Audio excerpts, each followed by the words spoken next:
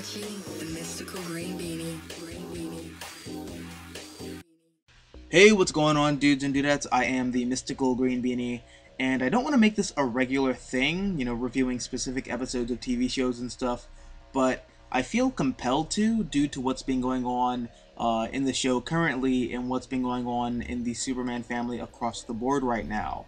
So, in this first episode of Supergirl, the show really reinforced my main problem with the series so far, and that is that Kara should have been a high school or college age teen.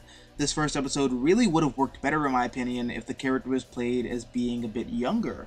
Either that or she should have been Power Girl, because with the show's whole message of, girl power and all that, I really feel like the message would have been played a bit better if the protagonist was a CEO businesswoman as well as a superhero. But whatever. Then we get Superman. Now, I really liked Tyler Hoechlin's Superman.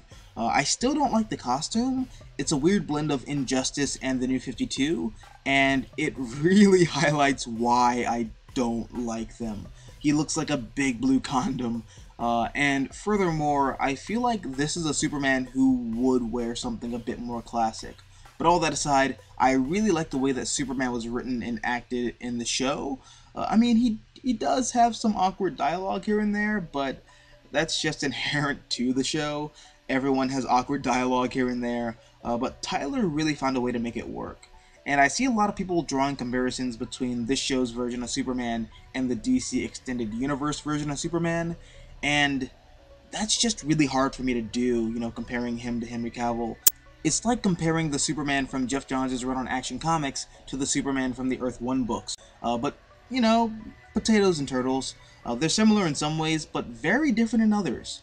All in all, I really like this episode, and I feel like out of all the DC TV shows right now, this is the best. I'm still not a fan of the relationship drama, but it's a CW show, so whatever, man. But all that said, what are your thoughts on this week's episode of Supergirl? Let me know down below in the comment section. Also, if you like this video, hit the like button, share, support the channel, and if you want to see more content like this, all you have to do is subscribe. I am the Mystical Green Beanie. Thank you for watching, and as always, until next time, adios nachos.